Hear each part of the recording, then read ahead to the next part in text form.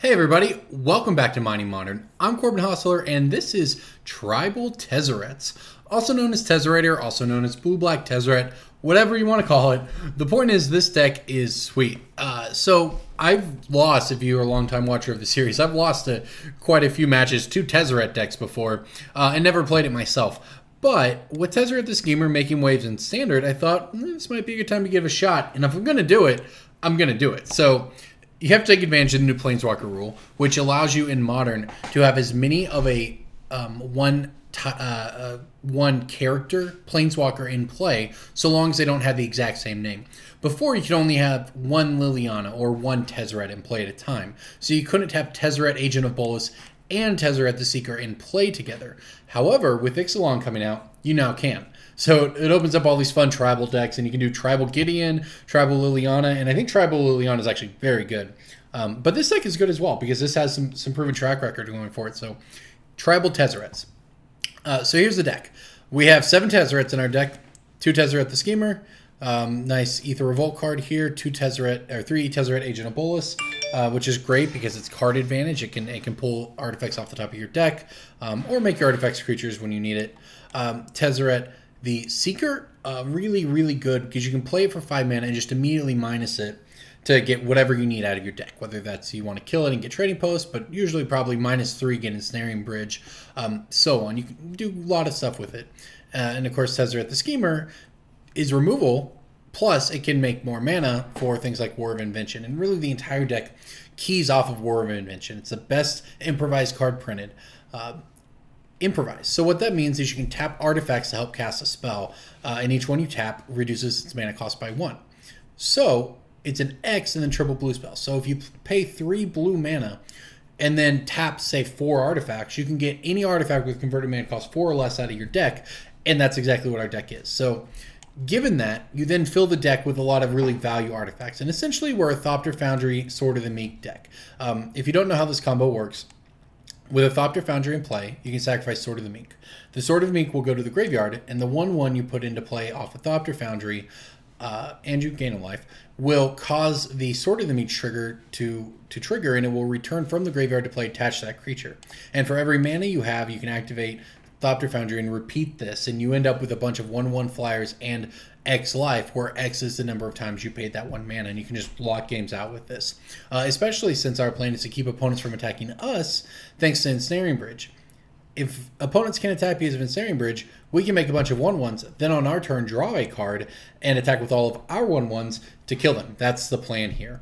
Now after that, we have a lot of other artifacts as you might expect. Now Engineered Explosives, just a very good one. It's a way to kill Stony Silence, which you obviously have to be concerned about post-sideboard. Crucible of Worlds, really good. You can Ghost Quarter people out of the game. You can loop your Inventor's Fair, so on. It's just very, very strong. Collective Brutality, not an artifact, and Fatal Push and Inquisition. Those are the not artifact spells in the deck, but they're what you need. They're interaction. You know, a couple Fatal Push to kill early creatures, Collective Brutality for that, and tearing apart their hand, and Inquisition, of course, just generally one of the most powerful cards you can have.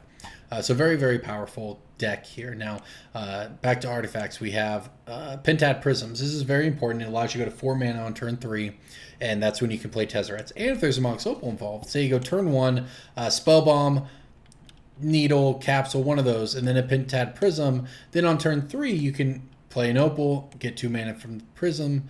You can have all the mana you want, and you can do a lot of stuff with it. It enables some turn 3 Tezzerets very easily. It's great for that. Pentad Prism itself is, but also allows some big War of Inventions. Now, Executioner Capsule. This is repeatable removal. Only non-black creature removal, but this will kill all the Tarmogoyfs you want, and you can bring it back with the Academy Ruins over here in our mana base, which can put an artifact card from our graveyard on top of our library for some mana. Very, very powerful. You can also do some loops here with the Trading Posts, which does a whole bunch of stuff. I'll read it to you when we play it. Rounding it out, Nihil Spellbomb, 1 mana, way to exile a target player's graveyard. Good when, that comes up, obviously. And then a couple of Mox Opals is free mana when you have Metalcraft around turns 2-ish or 3 or so. So that's the deck. It's really exciting. A lot of blue-black lands on top of that. One breeding pool in the deck, because over in the sideboard we have some Abrupt Decay to deal with Stony Silence, which is of course the bane of the deck. Now you can beat it. You can just play a bunch of artifacts and then use your Tezzeret Ultimate to win. But that's that is what it is. So also we have Surgicals for the graveyard decks, combo decks. Brutality for burn and other decks where you just want the duress effect. Thoughtseize, of course, for the combo decks. Now, these are sort of the flex spots here. Herald of Anguish is sweet. This is a great one against control. You slam it, they have to discard cards. It's just very good top end. And has Improvise, of course, so you can play it out pretty fast. Now, this is sort of the flex. And I'm actually going to make one change here real quick before we start. I have a couple Stoic Rebuttals. Just in the matchups, I think, where you just want a hard counter spell. You pay 2 mana and you have a counter. Then Lost Legacy King for those combo matchups. Now, I think it's possible that with what we have, we are okay against combo. So I'm actually going to cut this, and I'm going to get a Witchbane Orb added, because Witchbane Orb, very good against the Lilianas, and a Liliana of the Veil can be one of the problems this deck faces with it just ultimating before you can put enough pressure on it. And the Needle helps, of course, but Witchbane Orb is great. When nears battlefield, 4 mana, destroy all curses attached to you. That probably won't matter, but the second part definitely matters. You have Hexproof. Liliana cannot target you. Very, very strong. So here we go. Blue-black Tezzeret Tribal Tezzerets. This is Mighty Modern. I'm Corbin Hostler. Thank you for watching, and let's see how it goes.